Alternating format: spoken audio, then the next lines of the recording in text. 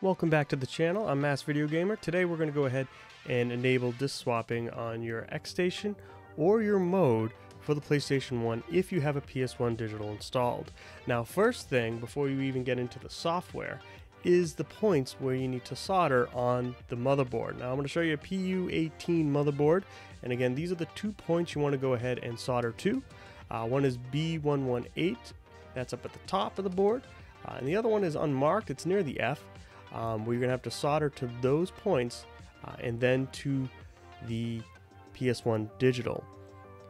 You also are going to have to sever a trace. I like to sever the one that's near the point with the F. And after you have the 2 wires soldered to those 2 points on the motherboard, again, you can use Kynar wires, just using signals. You want to go ahead and have B118 go to WFC on the PS1 Digital, and the other unmarked spot going over to DAT on the PS1 Digital. So you want to go ahead and solder those 2 points to it. And again, don't forget to cut that trace. After that, you do need to go into XHDMI tools to go ahead and configure the lid switch. So I'm going to go ahead and we're going to do that now. First, you want to go ahead and go to the GitLab for Chris 2600, who's one of the creators of the PS1 Digital, and we're going to be using Windows today. So you want to go ahead and download the Windows AMD 64.tar.gz. Once you download it, you want to use 7-zip to go ahead and decompress it, and then it'll bring you to this file right here. Go ahead, click it again with 7-zip and decompress it. When you do, you'll see you'll have 2 files, a README and XHDMI-tools.exe. Now that's going to be what we're going to use in command prompt. So I would recommend putting that in a place that's easy to navigate to. For me, and for the purpose of this video, I'm going to navigate it to the desktop. So I'm going to move that file to my desktop. Then once you go ahead and have that file moved to where you'd like, you want to go ahead and move to wherever the file is. So in this case, for me, like I said, it's on the desktop. Now you're going to want to go ahead and add your console as one of these, as a console in this program. So you do want to go to XHDMI tools, press enter, and it's going to give you all of the different options you can have. Now we're going to be focusing on adding a console, so you don't have to keep typing in your host name and everything else all the time whenever you do a command. And we're going to go ahead and show you how to download a configure file.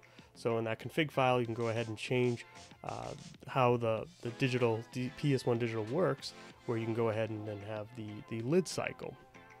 So what you want to do is you want to do XHDMI-tools, console, add, we're going to call this one PSX, and then 2 dashes, host name, that you're going to go and put in your IP address for your console, and then 2 more dashes, user, and on my console it is PS1 Digital. If done correctly, it's going to ask you for a password. That's the password to your PS1 Digital.